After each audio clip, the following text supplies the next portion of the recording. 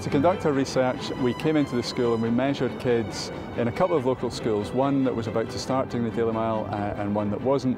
We put little belts on the kids called accelerometers. It records how much exercise you're doing, but it also records how much time you spend sitting doing nothing. So we measured their height and their weight. We also took skin folds on the kids just by measuring them with calipers. The main findings, in short, were that the Daily Mile does what it was reported by the kids to do originally. They get about 18 minutes less sitting time per day. They are fitter. They also have less fat.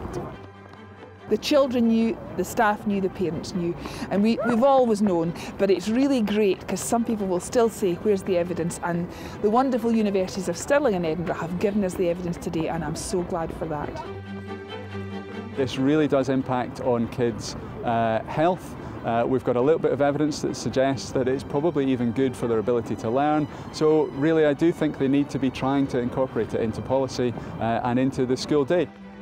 It would be fantastic for every school in Scotland to adopt this. It should be a key part for every school child as part of their education, and we've seen the benefits here, and I think every school in the country should be seeing these benefits too.